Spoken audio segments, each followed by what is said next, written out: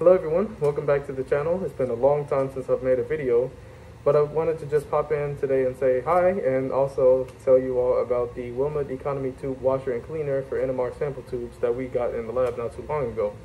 Now this is a really cool piece of glassware that's made by Wilmad, and my professor got it in not long ago so that we can clean NMR tubes more efficiently. It's actually a really cool device and I wanted to show you how to use it.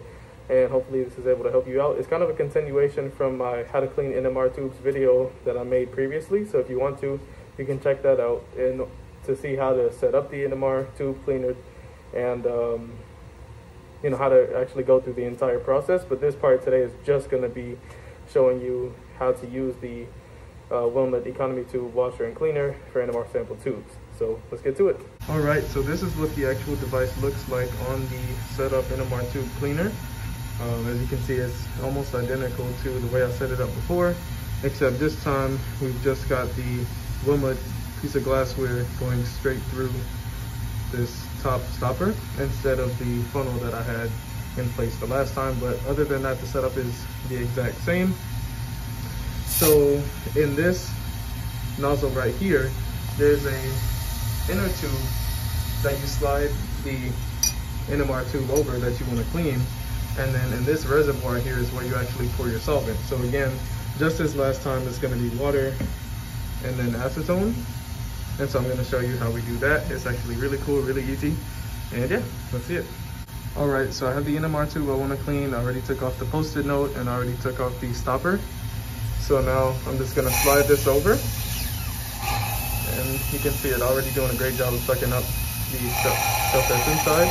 I'm going to pour water into the solvent reservoir, followed by acetone. And watch this.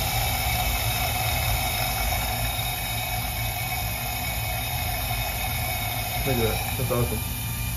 So, as you can see, let me try to get it focused. It works really nicely. If you notice that the device that the NMR tube doesn't clean 100% right away, like you can see, I still got some brown on the inside of there. I'm just going to continue to rinse with acetone, but yeah, only a couple times. It should work just fine.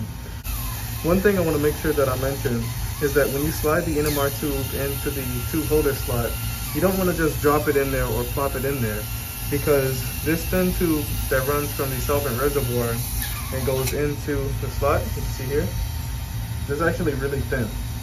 And so if you were to drop this with enough speed or enough force, it would actually cause that to crack and render the device almost unusable. So you want to be very careful about sliding it down nice and slow, nice and gentle, and then adding in your solvent, of course. Water first, followed by acetone. And look at that, nice and clean. And then once it's done, of course, you can continue on to clean it the same way you would other NMR tubes. So, yeah. All right, so now I'm gonna head over and pop these clean tubes into the oven upstairs. But I just want to say thank you for watching the video. And again, feel free to check out the how to clean NMR tubes video that I made previously so that you can understand the entire setup and the ins and outs of how to clean NMR tubes completely. So thank you so much for watching, and you all have a wonderful day.